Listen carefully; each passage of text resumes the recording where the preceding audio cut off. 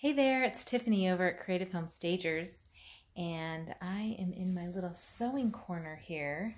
Wanted to share one of the things that I've been doing since we've been at home, and that would be making face masks. So I've been making face masks for people in my neighborhood, some of the older people.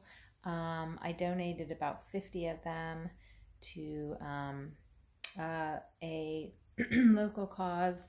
I don't know if they're sending all of them out to the hospitals or they're just sending them out to whoever needs them first and whatever's left over, but I made about 50 for them. And then I'm just kind of giving them to people who need them around the neighborhood, or if anybody I know knows someone who needs them, I've been making them. So I just made 4 today, and I'm going to send them out. And that's what I've been doing, at least one of the many crazy things I've been doing as we all kind of stay at home and stay safe. I have my good old Bessie here, and she's been really working hard. I just broke a needle.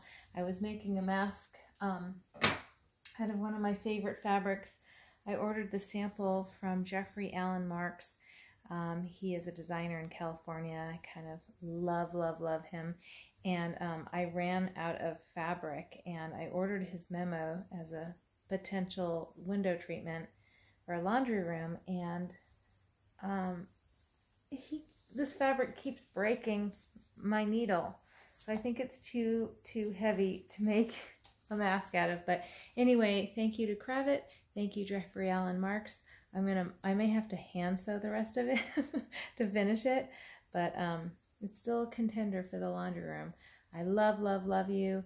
And anyway, that's it. That's all I have to say about masks.